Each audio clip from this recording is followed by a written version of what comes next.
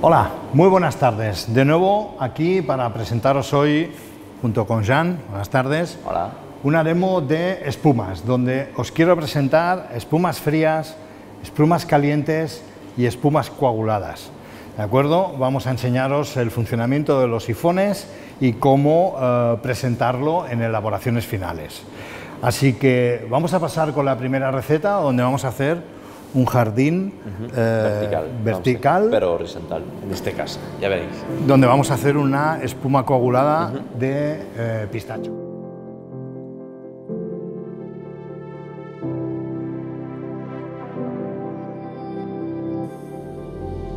Vamos a empezar con la primera receta, donde vamos a hacer una espuma coagulada a través del 𝗷𝗶𝗇𝗿, que como bien sabéis es la proteína de la clara de huevo. Para esta espuma necesitamos el agua, vamos a poner la albúmina, el azúcar, la harina, que es lo que nos dará estructura a este microbizcocho que vamos a acabar al microondas. Ponemos una pasta pura de pistacho, como todos sabéis es el pistacho conchado a unos 25 micras, lo cual nos permite introducir muchos sabores. Sabéis que cuanto más grasa tiene el producto, más tiempo nos perdura el sabor en boca, con lo cual esta pasta pura nos va a permitir que este bizcocho aéreo o esta espuma coagulada que vamos a hacer al micro nos aguante mucho más el sabor. Y por último le vamos a poner un poco de colorante food color, que como bien sabéis, colorante de origen natural. Lo vamos a triturar.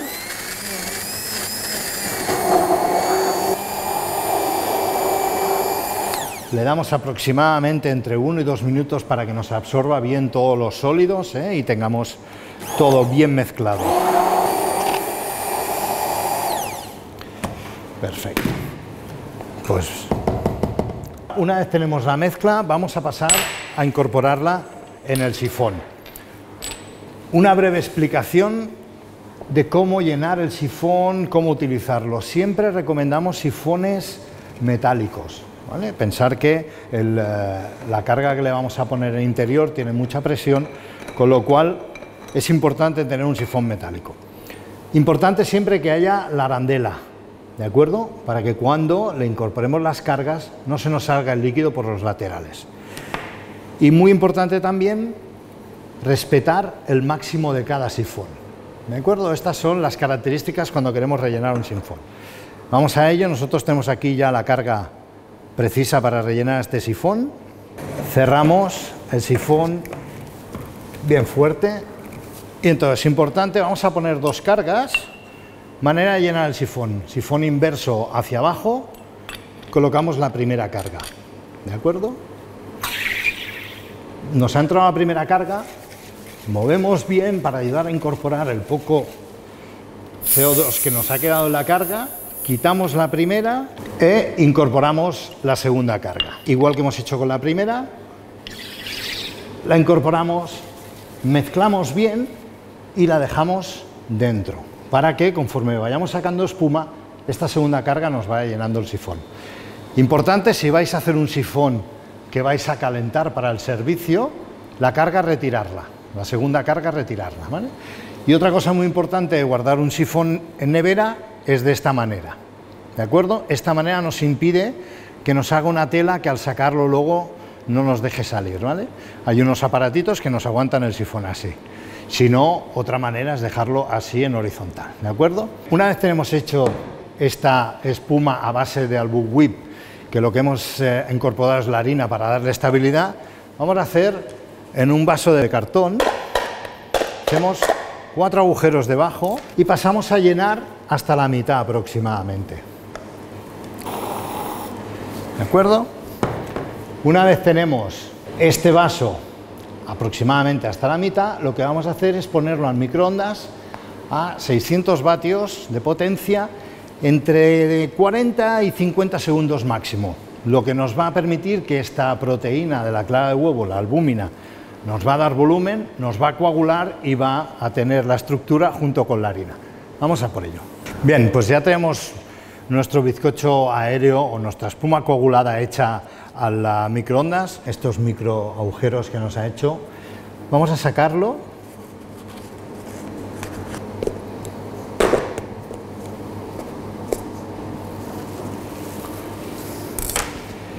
¿Vale? Quiero que veáis bien la estructura que tiene de esta parte. Creo que es mucho más, se ve todo lo que es el agujerito interior. ¿Vale? Una vez lo tenemos así, lo que vamos a hacer es, lo vamos a romper en piezas porque queremos crear una tartaleta. Como hemos dicho, hemos querido representar un jardín vertical pero en horizontal, dentro de una tartaleta. Entonces, la manera es, vamos rompiendo en piezas, podemos romper. ¿Vale? Al final le vamos a dar el tamaño que queramos.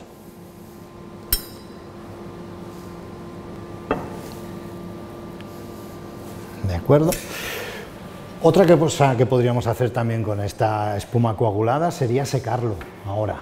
Podríamos hacer diferentes combinaciones con una tinta de calamar, secarlo a la deshidratadora y tendríamos como una roca de mar. ¿De acuerdo? Pues vamos a pasar a emplatar la tartaleta. Bien, pues tenemos aquí ya esta espuma coagulada que hemos troceado y vamos a pasar a montar la elaboración final. Mirad, tenemos una masa sablé que hemos hecho con una albahaca liofilizada. En el fondo hemos puesto un frangipán de pistacho y hemos cubierto con un cremoso de fresa. Tenemos como parte de las elaboraciones un crumble que hemos hecho con pasta pura de pistacho. Vamos a acabar con unos pistachos y unas hierbas para hacer el jardín vertical. Vamos a pasar a colocar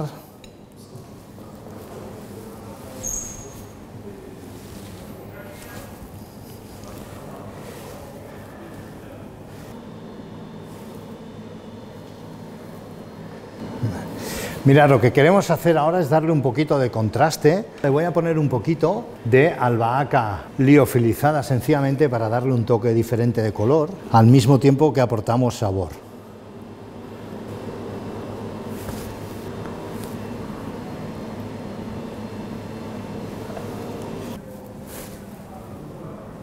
Una vez tenemos dispuesto encima de esta tartaleta las dos combinaciones de colores, vamos a colocar unos pequeños crumble de pistacho para darle esa textura crujiente en boca, tal que así. Y vamos a colocarle por último unos pistachos.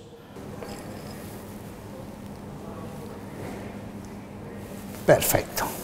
Aquí tenemos una mezcla de María Luisa, melisa, un poco de eneldo salvaje, menta, etcétera. Aquí sí que podéis hacer que juegue la imaginación con las hierbas que tengáis de temporada.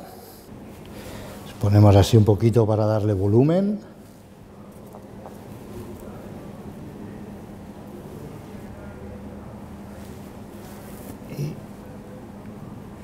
Pues aquí tenéis acabado nuestra presentación, donde tenemos esta espuma coagulada de pistacho con el crumble de pistacho, el cremoso de fresa. Y ahora vamos a pasar a la siguiente receta, donde vamos a elaborar una espuma fría de melocotón de viña.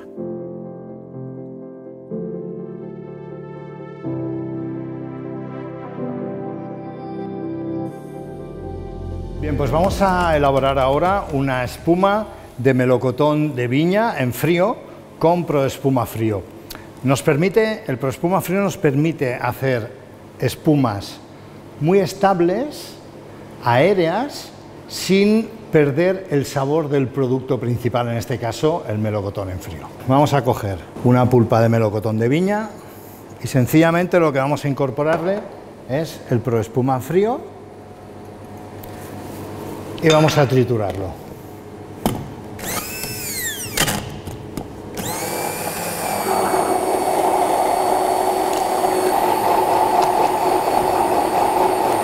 Como os he comentado antes, es importante darle durante un minuto para que se nos absorban bien todos los sólidos dentro de la pulpa de melocotón. Esta base que tenemos ahora la podríamos congelar, ¿de acuerdo? Podríamos hacer una producción más alta y lo que podríamos hacer es congelar. Aquí tenemos, como os he comentado, sifón metálico, respetando la cantidad que ponemos en interior. Vigilamos que tenga la arandela interior para que no se nos salga el producto al poner la carga de gas. Cerramos bien fuerte y pasamos a incorporar, sifón invertido, la primera carga. ¿Vale?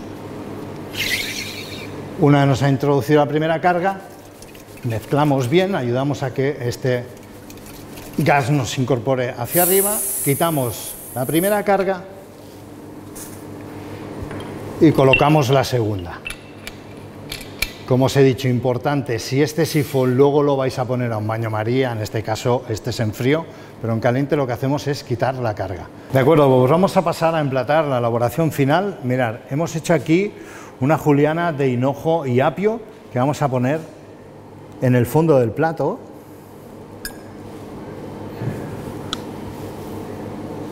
Incorporamos unas puntas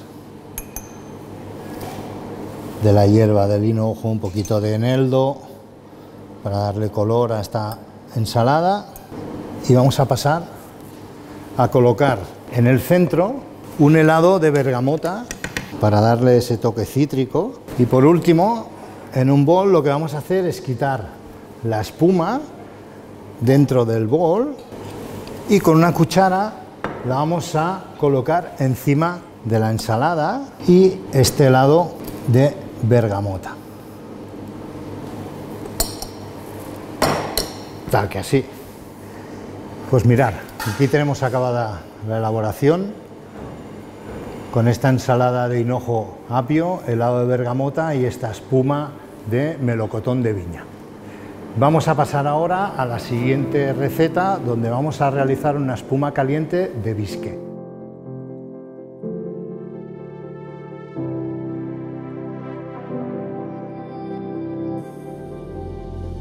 Bien, pues vamos a pasar ahora a esta tercera receta, donde os voy a presentar cómo hacer una espuma caliente, fácil y que nos conserve todo el sabor del producto que queremos espumar. En este caso vamos a trabajar con la Proespuma caliente. Tengo un bisque de cangrejos que hemos preparado y lo que voy a hacer es añadirle el Proespuma caliente.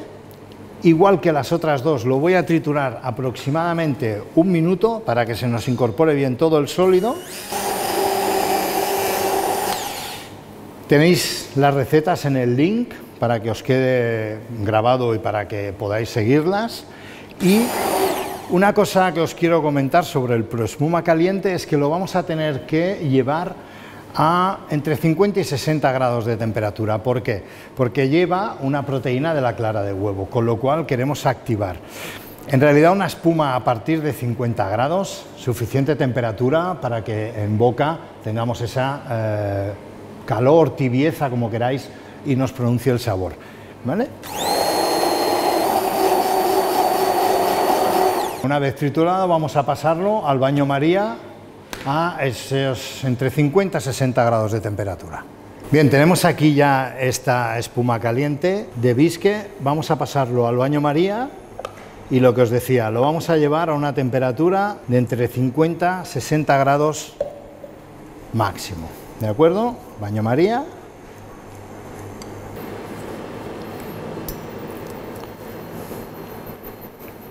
Yo os recomendaría hasta los 55 máximo y pasamos a colocar dentro del sifón. Pues venga, tenemos aquí esta espuma caliente de 𝗲𝗃𝗃. Huelo ya a esos ambientes en Marsella, a ese marisco, sinceramente, para crear esa 𝗲𝗀𝗶𝘇𝗿. Vale, vamos a colocarlo dentro del sifón.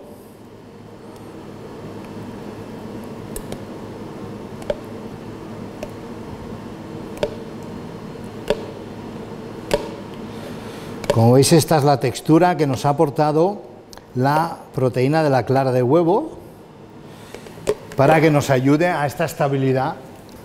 Vean, como siempre, recordamos que esté el arandel adentro, máximo el nivel que nos pone en el sifón, lo colocamos y cerramos bien fuerte. Muy importante sobre todo, este sifón que es en caliente, no dejéis la segunda carga a la hora de colocar el sifón dentro del baño María, ¿de acuerdo? Importante, ¿eh? Incorporamos la primera carga y pasamos a la segunda carga.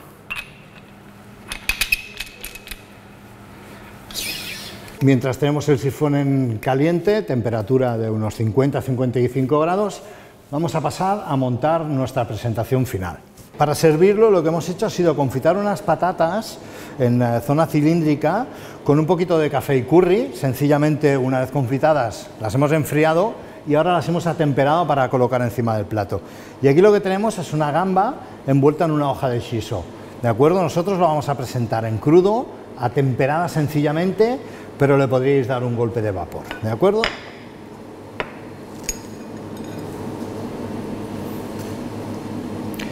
Mirad, vamos a ponerlo unos 5 trocitos aproximadamente.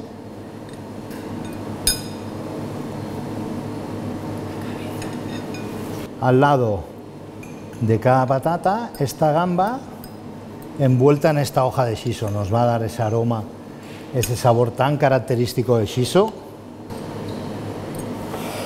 Y por último, esta de aquí.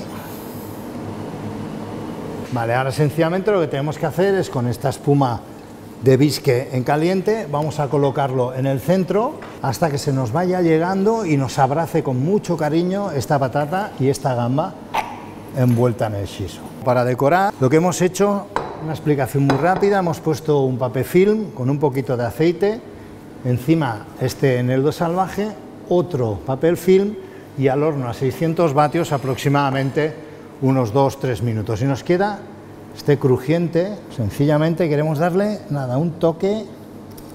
Tenemos un plato divertido y esas texturas crujientes con el crudo y el caliente. Y ahora nos vamos a pasar a la siguiente receta, donde os voy a presentar un cóctel, un Black Russian.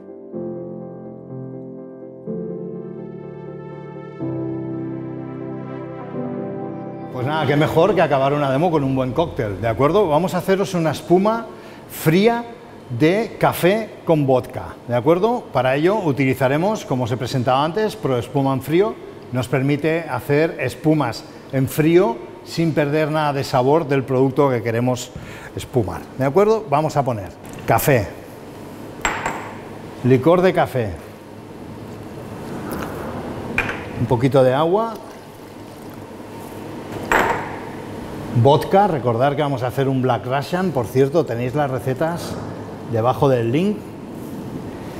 Le vamos a poner un jarabe simple para darle un poquito de dulzor sin pasarnos, ¿de acuerdo? Y por último, el Proespuma frío. Y como hemos hecho hasta ahora, lo que vamos a darle es un minuto de turmix para incorporar bien todos los elementos. En este caso lo que queremos es una espuma bebible, con lo cual hemos bajado la dosificación. Si quisiéramos hacer una espuma con más cuerpo, más estabilidad, nos vamos al 8-10%. En este caso bajamos entre un 5-6%, porque queremos hacer una espuma bebible. Sifón metálico, respetando el máximo que nos dice el sifón, vigilando que tenga siempre esta arandela en interior para que no se nos escape el producto. Cuando incorporemos la carga, cerramos fuerte y pasamos a colocar con el sifón inverso las dos cargas. Vale, una vez hemos mezclado bien la primera carga, pasamos a colocar la segunda carga. ¿De acuerdo? Siempre sifón invertido. No me cansaré de recordaros que si es una espuma caliente, quitéis la segunda carga antes de calentarlo. Ya tenemos la segunda carga y lo vamos a guardar para poner encima del cóctel que os voy a preparar a continuación. Bueno, pues vamos a preparar este cóctel, este Black Russian, a base de vodka, un licor de café, café y un poquito de jarabe de base. Colocamos 2 cubitos de hielo, vamos a poner una medida de licor de café y ahora ponemos el doble de vodka.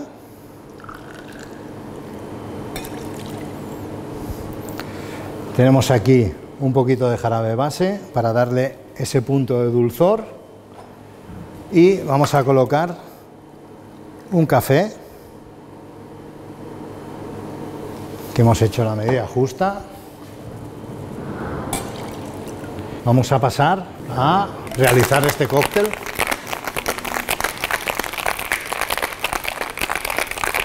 Sencillamente lo que damos es esta energía para que se nos funda ese hielo, nos coja ese frío y mezclemos bien el cóctel. Tengo aquí la copa de cóctel.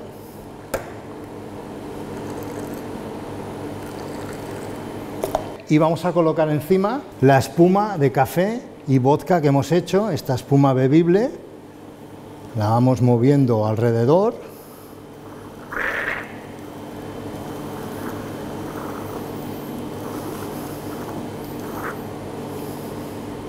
Y acabaremos con un toque muy sutil de cacao. Y aquí tenemos este Black Russian con la espuma de café, licor de café y vodka.